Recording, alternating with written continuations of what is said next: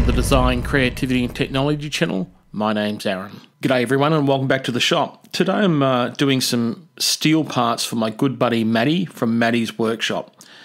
Now these parts will go together and form a winch at some stage when Matty gets around to it. So we actually make this winch with the apprentices at the TAFE Institute where I work. So I showed it to Matty and he was keen to make it. So I said, all right, Matty, well, I'll give you a hand with some of the parts just to give you a bit of a kickstart. And Matty's more than capable of making these himself manually. But anyway, I thought I'd make a good little video here today for my CNC channel. Right, so the first part here is there's two of these plates. These are steel plates, mould steel, 6mm thick, approximately 200mm long by 150mm wide. I'll be bringing this part into the HAAS mini mill, and it's a HAAS mini mill number 2. And you can see here I've got the table drawn or modelled. I've got the 4th axis modelled, I've got the tool setter modelled and the vise modelled. Now the reason I do this is so I can have a bit of a look. Now it's not true crash detection, but I can just check it out while I'm doing the machining and just make sure I'm not going to smash into anything. The other thing I like to do this because the part is actually below the vise. Now, if you'd like to learn more about modelling your setups like this in your CAD software or Fusion 360, take a look at my good buddy Kevin Ellingson over in his channel, and he's made a video about making these parametrically linked in your model, okay? So, first of all here with my steel plates, I'll be machining one at a time, and you'll see that I'll leave a witness mark on this plate because only one of these plates need to be drilled and reamed, I believe. But I put a little spot drill hole there for Matty so he can pick it up whichever plate he decides to do. There's some other post machining he'll have to do, and he'll have to machine an angle coming along here. I didn't model that because it's just going to give me grief with the cam, so I just kept it as a rectangle. Right, so this is really simple, just 2D stuff here today, and we can simulate that. So I'm dropping in here with a Sutton 6mm spot drill and just spotting those holes, and then following up with an 8mm drill bit and drilling out. Now I'm doing this in steel because I'm going to chase it up with a boring cycle with an 8mm end mill. And the reason I'm doing this because the plans actually call for a reamed 10mm hole. So I thought, well, why not just drop in with an end mill and it'll be that close, it wouldn't be funny. Popping in here, doing some 2D adaptive. And this is with a 16mm Sutton end mill as well, a Harmony end mill. And we're just taking a lick off on those steel plates. I'll follow that up now with a spring pass with a contour over the other side. And I didn't worry about drilling this. I just bored it out with a 16mm. Honestly, the HAAS did this very easily. The spindle load was only about 30 to 35%. And then once again, just chase that up with a boring cycle. All right, so let's jump on over to the HAAS now and take a look at this in action. I'll try and keep the coolant turned down a little bit. I always machine with coolant. Unfortunately, the HAAS doesn't have air blast. It would have been nice. I would have preferred to have done this with an air blast. But anyway, I'll machine it with some coolant and you can have a look at that. All right, let's go over there now.